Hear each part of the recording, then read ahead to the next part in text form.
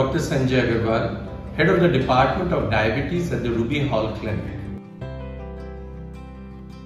We're going to briefly discuss the relationship between diabetes and sleep disorders today. Let me give you some statistics. Patients with diabetes, 50% of them tend to have sleeping disorders.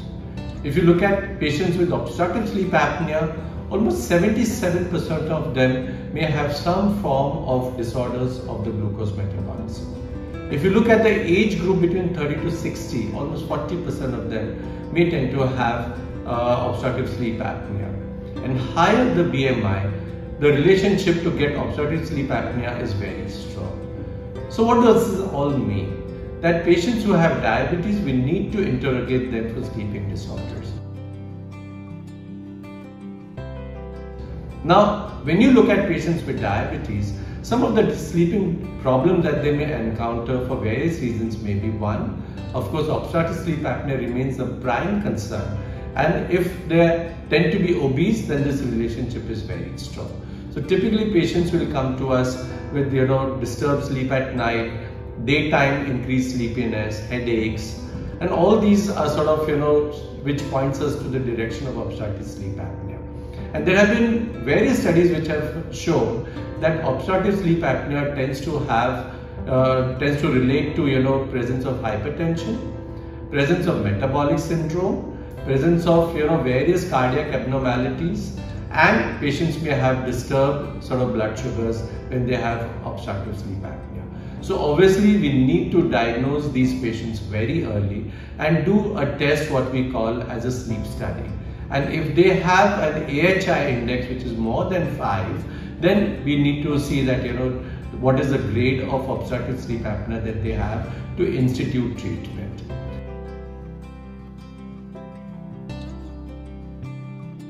Now, putting that aside, there are other reasons why sleeping problems can occur in patients with diabetes.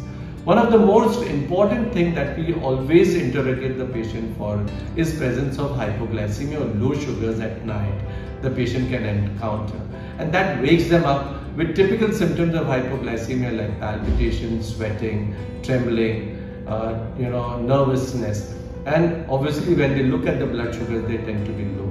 And they need to obviously look at the medications and correct the hypoglycemia at that instant.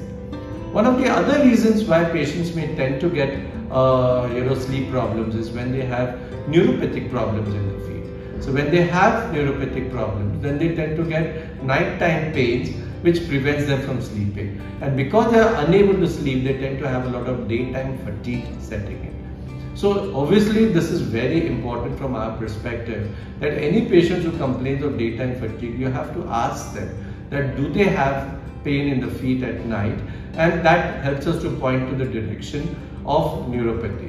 Or at times even lack of circulation to the feet, patients may complain of rest pain which gets aggravated at night time.